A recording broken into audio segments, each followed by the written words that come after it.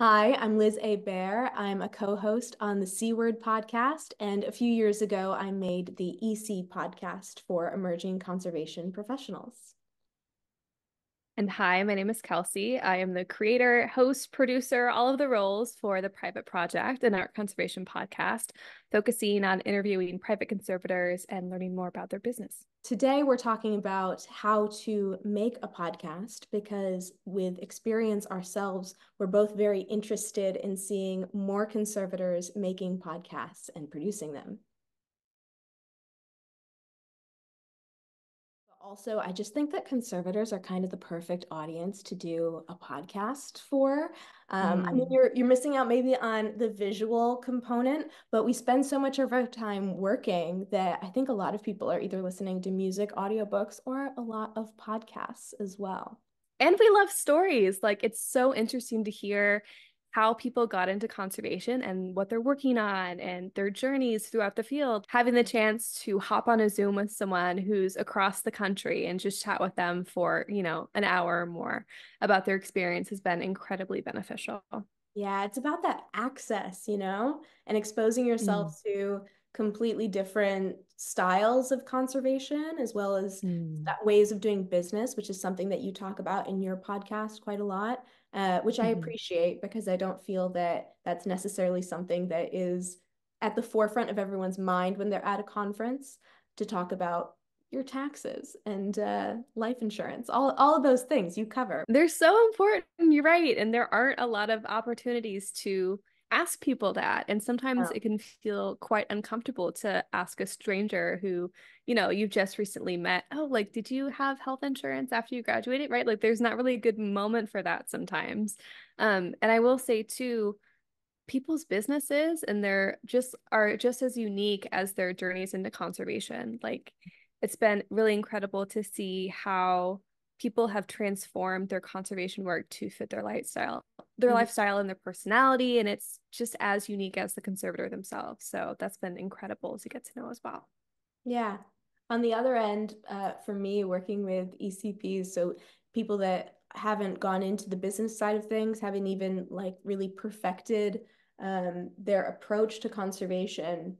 We're both ECPs as well. It's been really comforting in many ways to talk about some of those struggles with people that can relate to them. I find sometimes that when I'm talking with mentors about some of the issues that I face, there's a bit they have more distance from it, so it can be more Mm. difficult to engage. But talking with the people that it's affecting in the same way that it's affecting me can lead to more solutions. I think that we benefit a lot from conversation and sort of just bouncing ideas off each other and having a podcast. And then following that, having a social media presence allows for more Mm. people to connect on those online platforms as well.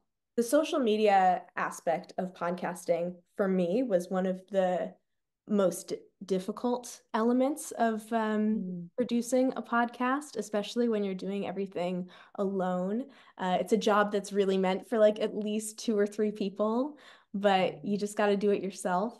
I started with kind of echoing what I was doing on the podcast. So I would have little bios about the people that were on every episode. I would share questions, stories, get them to share the stuff so that their followers will find me. It's just a lot Mhm. of promoting yourself and being as innovative as possible to try to get people to engage, because that's actually quite difficult, I've found.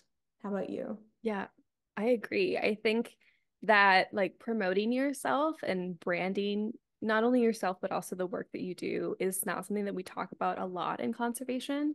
And so that is something I also struggled with because I didn't feel like I could find resources on how to promote the podcast. And there weren't a lot of other examples of people who were kind of promoting this kind of work within the conservation field.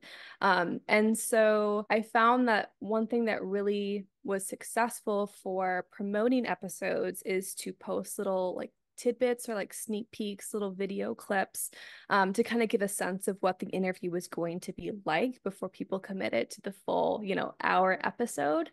And that was really helpful. And I think that's kind of been my approach for social media. I think that because podcasting is so multifaceted in terms of all the different Mm. jobs that you have to do, if you are somebody who is interested in making a podcast, there are going to be elements of it that come really easily. Like, for example, for me, it's editing. I love editing a podcast. It takes ages, but it's very rewarding for me. And then there are going to be other things that you like aren't really your jam so much. Definitely Mm. reach out to people in your network, not only conservators either, just creatives in general, and see if they can help you in any way, either with brainstorming or in the actual production process. For if you struggle with the visual effects, I love Canva. It's a free like design program that helps you create content for Instagram, Facebook, Yeah. whatever you have.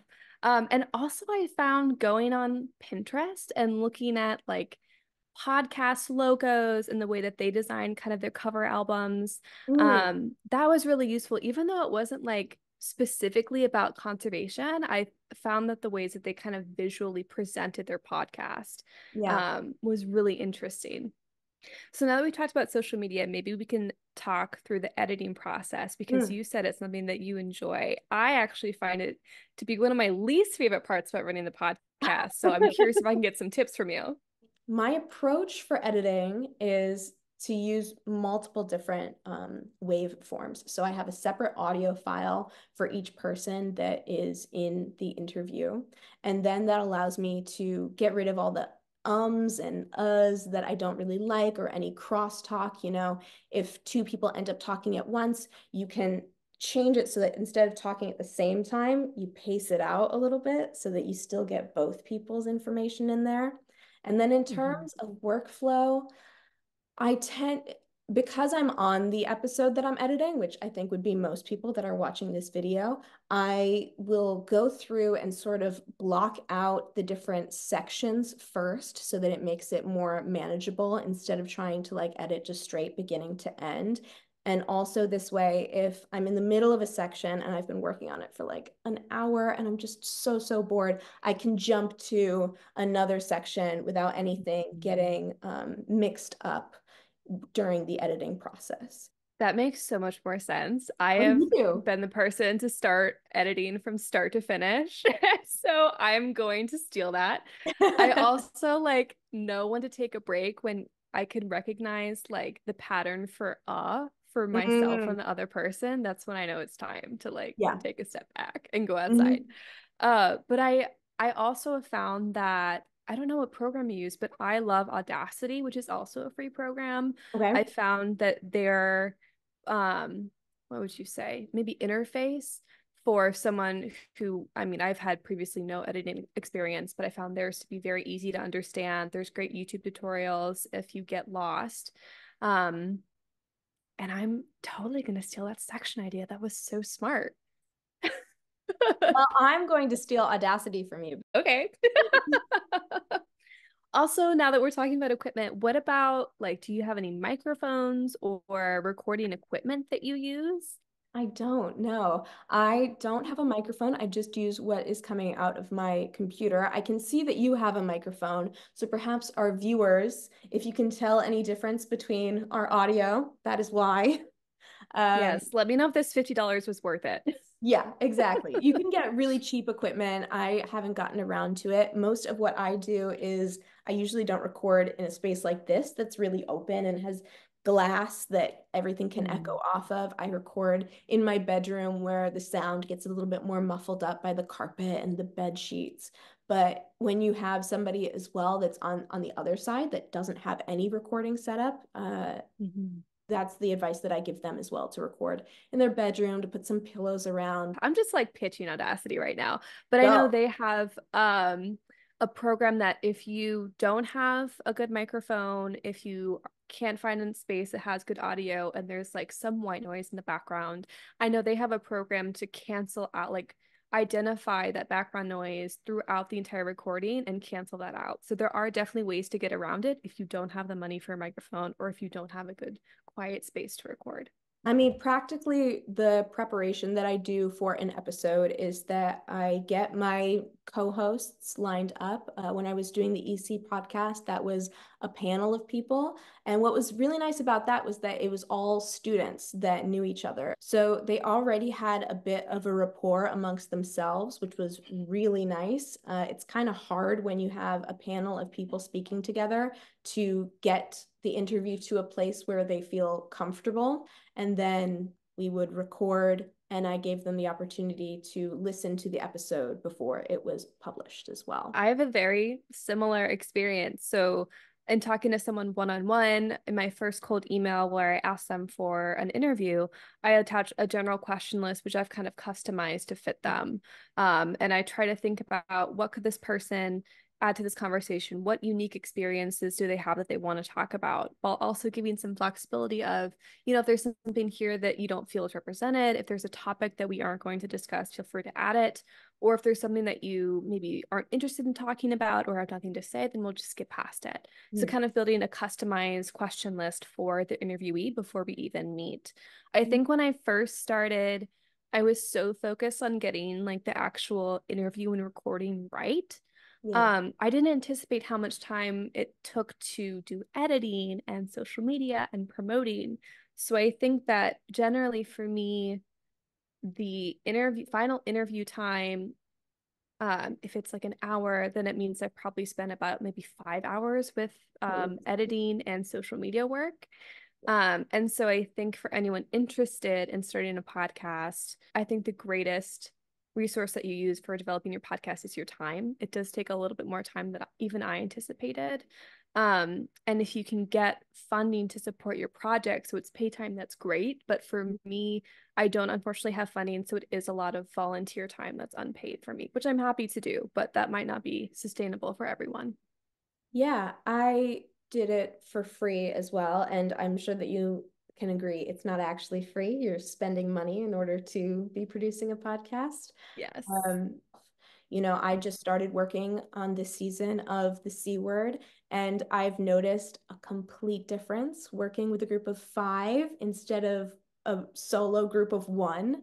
It is Hmm. a lot easier in so many ways because everyone's able to play to their strengths and you can divide the work amongst you. So if you are interested in starting a podcast and you're unsure if all of the different elements of podcast producing are for you, consider having a co-host and doing it with somebody that you feel comfortable with, because having that camaraderie immediately with before you even have any guests is also going to be helpful in gaining an audience, I think. I completely agree. And also, I want to say, like, you don't have to be the perfect editor. You don't have to No, be the perfect interviewer. Like, you will get a crash course in these skills if you don't feel confident in them, and you will get better. Do some research, see what you like and what you don't. And you don't have to be perfect at everything. You just have to start. really good advice.